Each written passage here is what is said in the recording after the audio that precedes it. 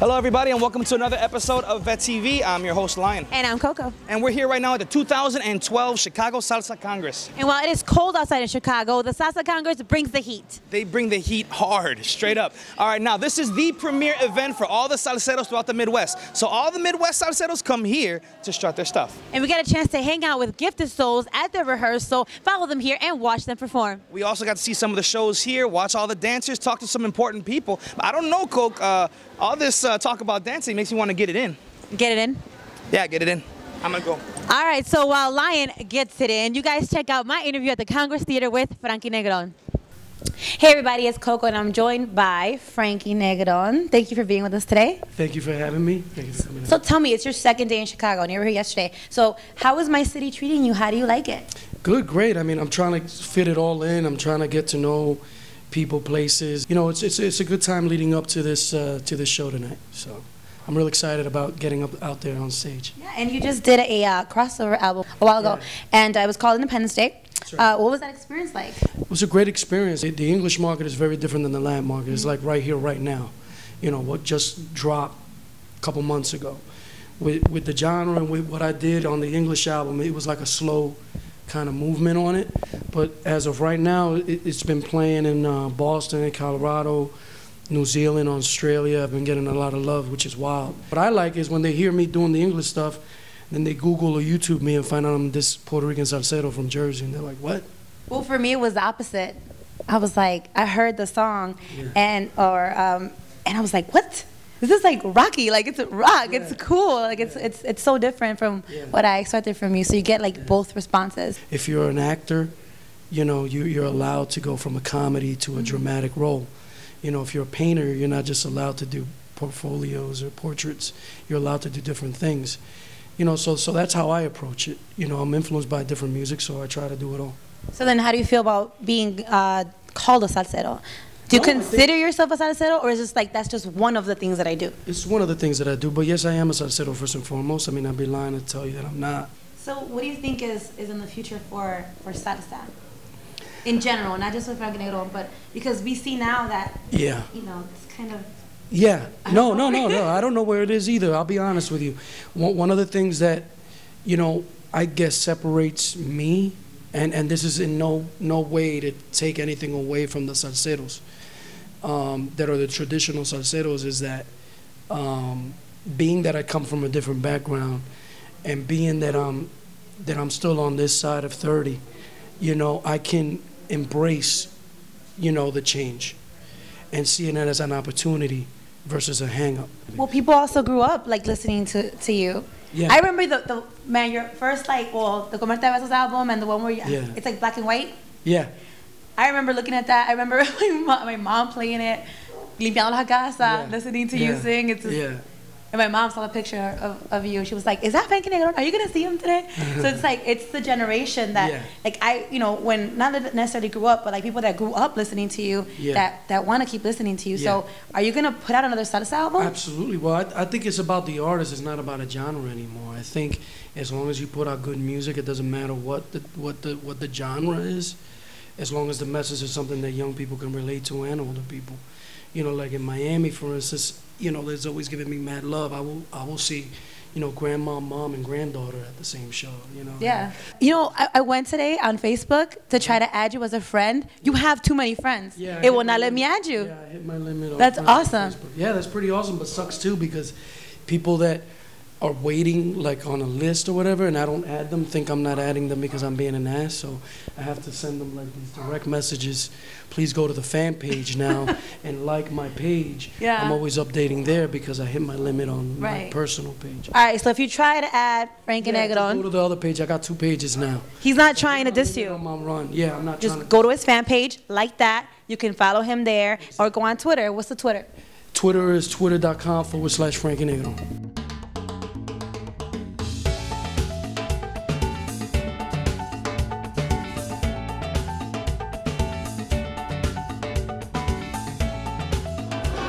All right, guys, so as you guys can see behind me, the 2012 Salsa Congress is on and popping. I'm about to go jump in there in a little bit, but Gifted Soul is about to bless that stage. So while I do that, why don't you guys go check out the interview I did with them in the northwest side of Chicago. This is Gifted Souls.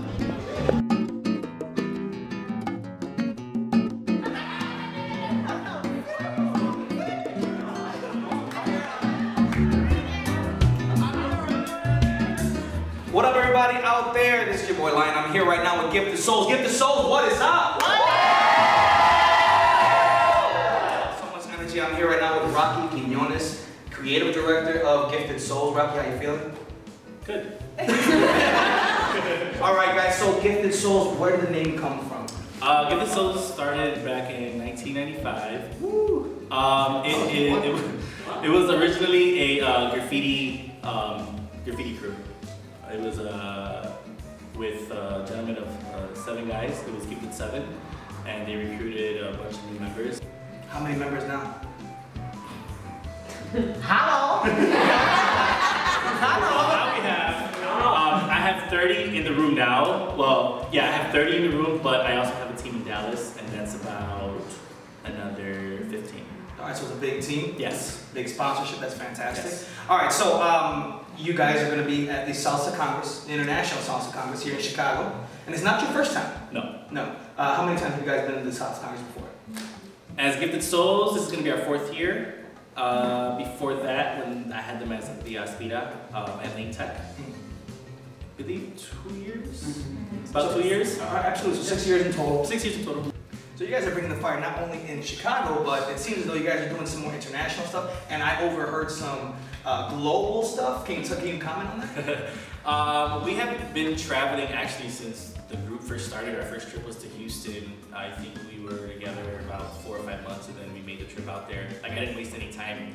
I just wanted to get the name out there and get them known and give them a new experience. We are looking to hopefully go to Amsterdam. That's been in the works for about a year now. Are you sure it's just a salsa dance? Speaking of which, what is the age range? I see some young faces. I see some a little bit older faces. What is the age range here? Our youngest, I believe, is 16, and the oldest is 24. But if you include me, I'm pushing 30. All right, I'm looking around. I see a lot of multicultural faces. I see Latinas, I see Latinos, I see black, I see white. I see a lot. So can you tell me, Salsa Congress is coming up. I seen you guys dancing hella crazy out there. You guys are on point. How the hell are you guys getting black, white, Hispanic to dance better than most of my Puerto Rican cousins? I didn't even know. I think it's all the determination and the drive and the love. I don't think, as we all know, I don't know if you know, but this year at the Chicago Congress, one of the bands that are coming to Chicago are from Japan. So yeah, that's pretty awesome. I feel that I'm proud that our music has gone that far in the world. All right, guys, so we've seen the moves. You guys obviously have a big squad. I do not want to throw up any gang signs. I might get hit with something. But the truth of the matter is, there's people out there who want to do what you guys do, who can do it at this level. They want to get and be a part of Gifted Souls. Are there open auditions? Can people actively join? Are there yearly auditions? How does that work? This will be the last Gifted Soul audition this year. I love the team that I have, and I need to focus on them as opposed to focusing on others. So if anyone wants to join the team, this will be the last year for a really long time. Where can these people out there in TV land find out about the auditions for Gifted Souls? They can email us at gsdc_fc@yahoo.com. That is gsdc_fc@yahoo.com. You can reach us on our Facebook, just Gifted Souls. We have a fan page, and we have an actual page where you can comment, and we can comment back. And I have a Twitter, Rocky Quinones, or just at Rocky Quinones, and hit me up there. All right, Gifted Souls, thank you for your time. All right, everybody, so we chopped it up with Gifted Souls, but we're going to put them to the test, put them on the floor, put the cameras in their face. We want to see a dance number or two. So, once again, ladies and gentlemen, from our streets to your computer, it's your boy Lion. This is That TV. 5, 6, 7, 8.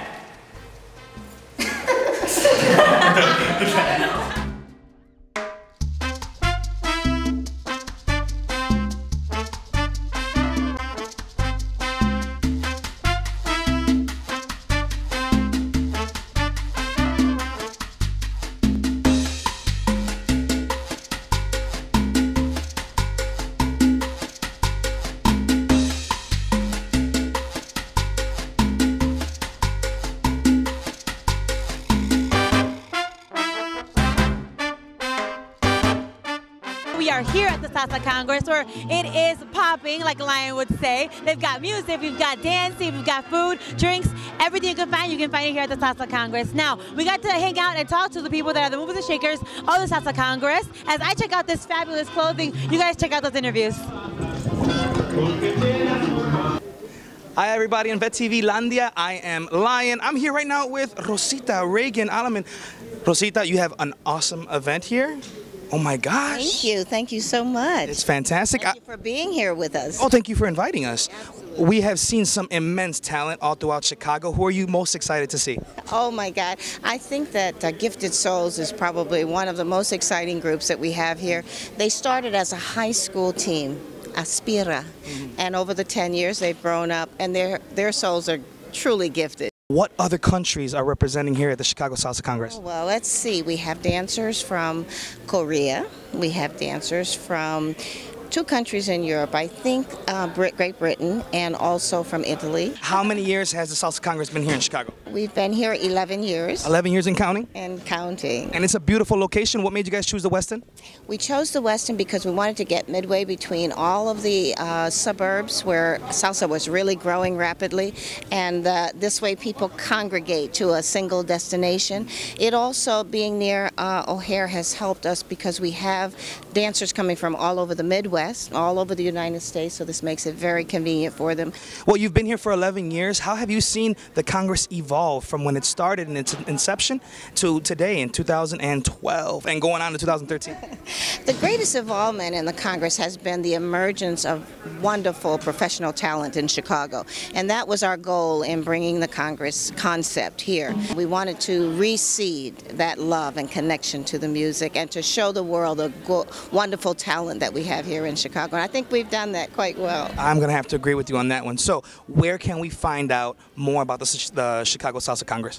Well, you can certainly go to our website. It's www.chicagosalsacongress.com.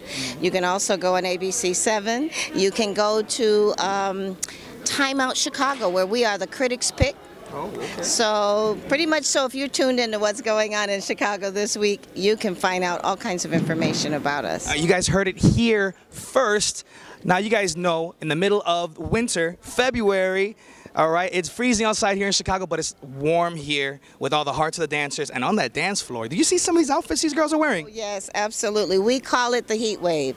The heat wave arrives in Chicago every February, and it intensifies over the 4 nights and 3 days that the Chicago International Salsa Congress is here. Thank you, Rosita. Thank you so much for being here with us. Thank you so much. All right, we kind of get this over for the stage. You guys excited? Yeah! And not just that, they're closing the show today, so they're going to be the last thing we all see today. So let's get on stage. Let's go. From Chicago, ladies and gentlemen, put your hands together for a high-energy group, Gifted Souls.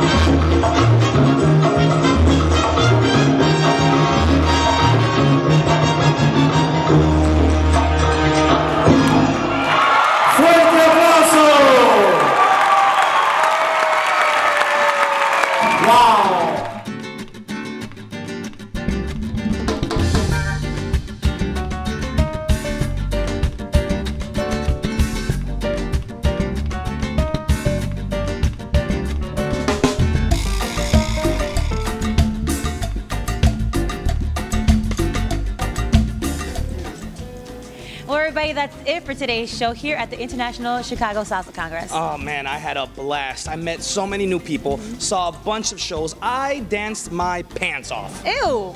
I hope not. That's gross. And I got a number. No, you didn't. Give me that. 1-800-555-1234. Yep. Good luck with that. Anyway, guys, that's it for today's show. For Vet TV, I'm Coco. And I'm Lion. And he did not get a phone number. Ciao. All right, guys. So next audition of Gifted Souls 2012, we have Liger.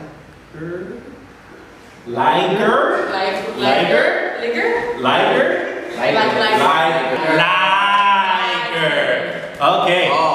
Hi. Hi, guys. Really excited.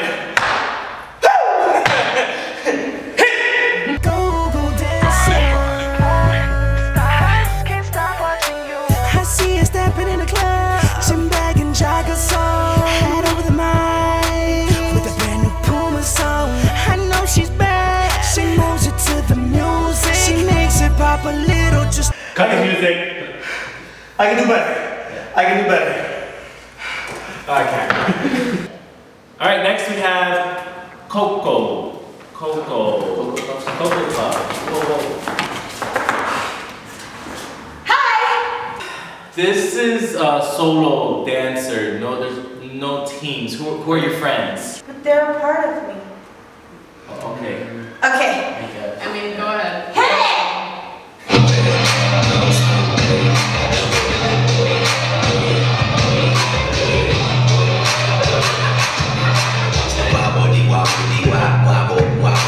Stacking my paper, my wallet look like a Bible.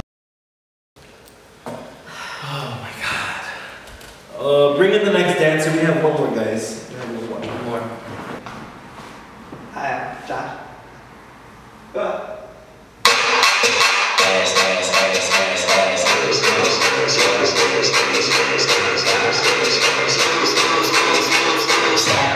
Now make that motherfucker hammer sound like.